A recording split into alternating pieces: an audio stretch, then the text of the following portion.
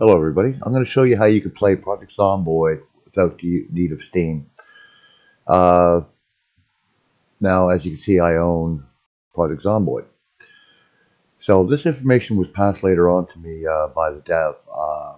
I just simply asked, look, sometimes I may go somewhere and on my laptop and I would like to play it, you know. Um, and he said, oh yeah, okay, no, this is how you do it. Alright, so this is the updated version of the video.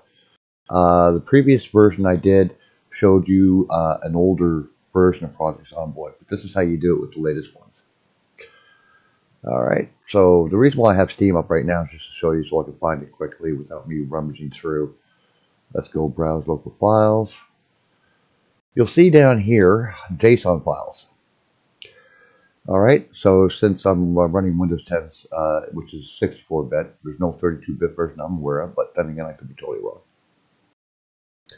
Open it up with your favorite editor, your text editor. Mine is Notepad++. And you'll see down here, dzomboid.steam equals 1. Put that to 0. Now, mind you, if you put this to 0, you're not going to be able to join any multiplayer games that I'm aware of. Now, I just have to make sure that, version 4.1 doesn't have multiplayer just yet. The IWBMS version. But anyway, save that. Now, if you want to, it's always best to back up whatever you edit. So I'm just going to back it up before I already saved that, didn't I? Dang it. Okay, well, anyway, back it up before you edit it. I know what I'm doing there, so. That's not what I wanted. I'm confusing the living daylights out of everybody now because I just did that. But anyway, making that small change. Now I'm going to get it out of Steam. Now I'm going to go to, I now know where it's located. I think it's on G.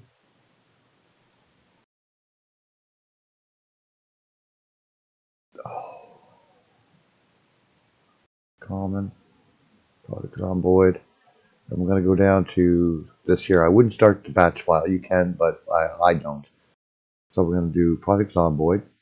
As you can see, I don't have Steam active. And just let it do its thing.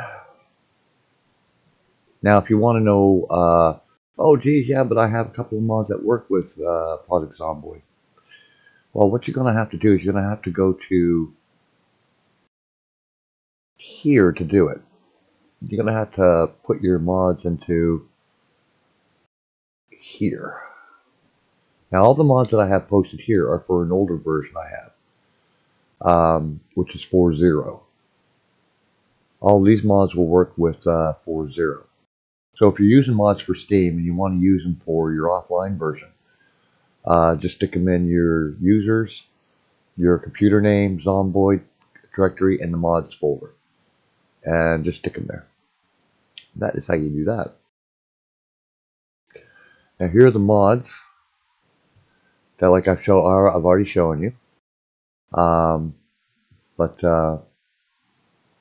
there you go. I mean, that's how you do it.